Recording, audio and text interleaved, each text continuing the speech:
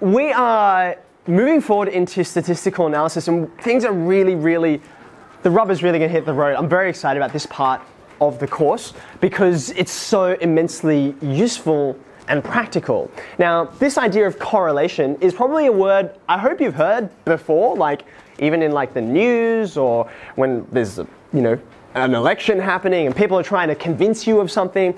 It's something you very briefly described in class before, which is why I'm going to jump straight in to the first question. Every statistical measure you know about answers a question. It tells you something. Let me give you an example. Mean, mode, median. They all roughly answer the same question about a set of scores. What do they tell you, mean, mode, and median? Yeah, where's the middle of this data, roughly? Where's the center, right? They each answer it in a different way. What about things like, say, standard deviation, variance, range, interquartile? What do these tell you?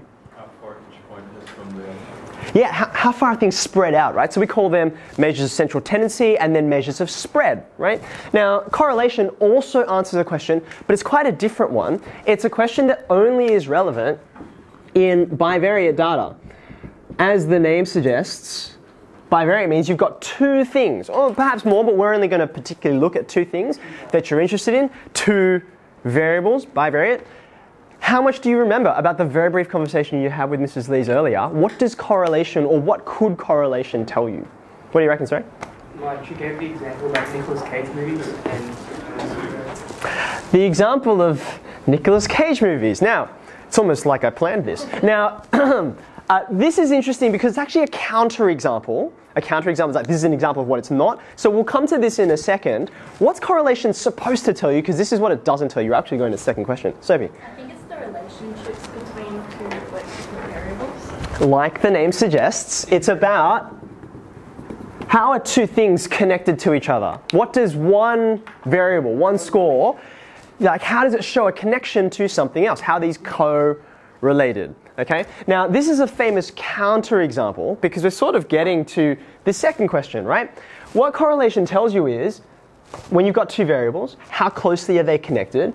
But what it doesn't tell you, what correlation doesn't tell you is that one thing causes another. Does that make sense? So that's why we say correlation, this is a very sort of famous and important phrase, that correlation does not equal causation, right? So hopefully this is something you can just say instinctively, but we want to sort of drill a bit further into, well, okay, we get this is what it doesn't tell us, but what can it, right?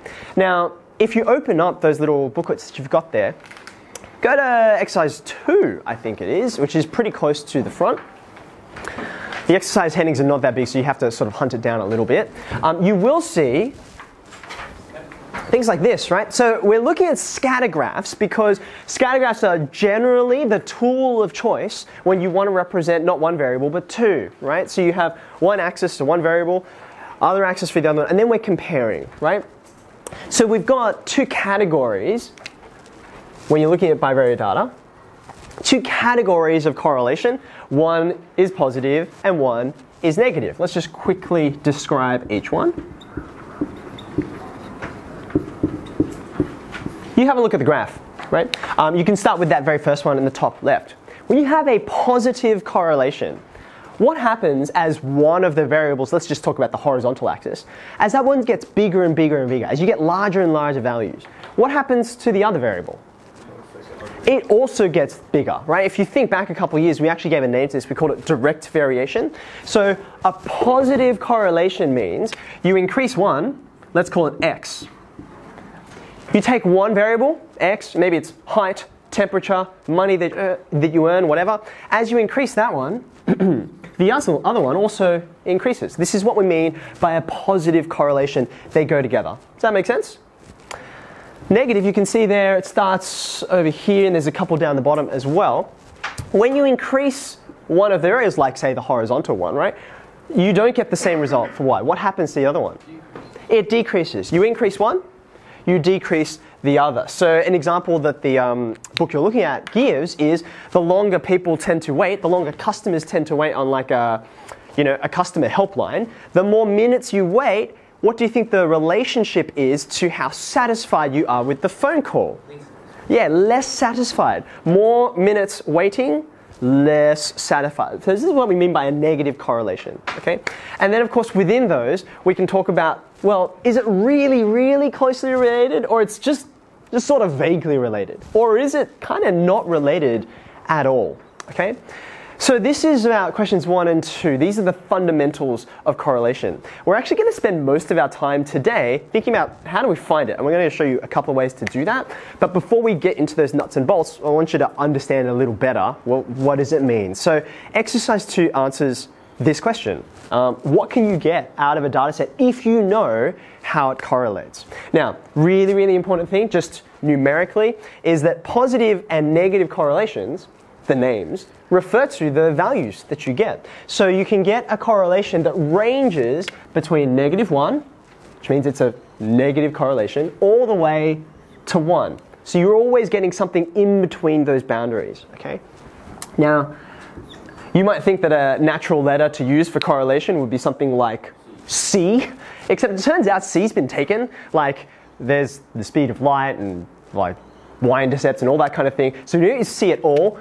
For the purposes of this lesson, we're going to use the letter R. We'll drill down into a little more later on about why we choose that letter. But for now, what I'd love you to indicate is correlation, which we're going to use the letter R to indicate, right?